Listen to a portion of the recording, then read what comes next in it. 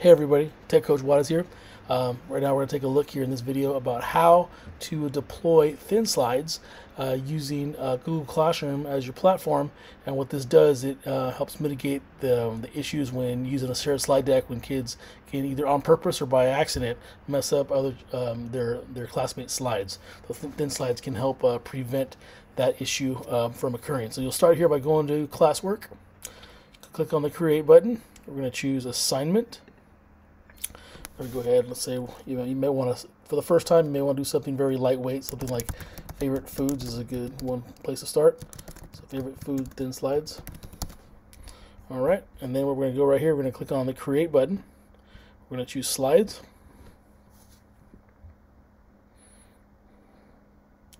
All right. So what I'm going to do here, once this loads up, I'm going to go to layout.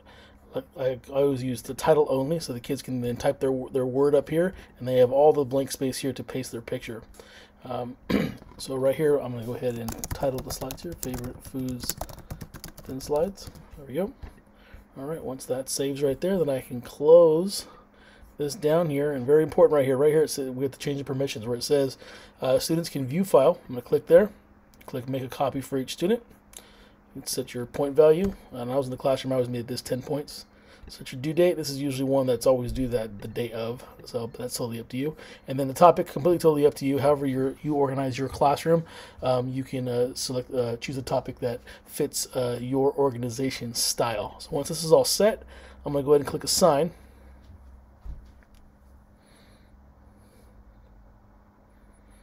All right, so fast forward, the kids have all finished their slides and they're ready to present. Again, they don't have to click turn in with thin slides.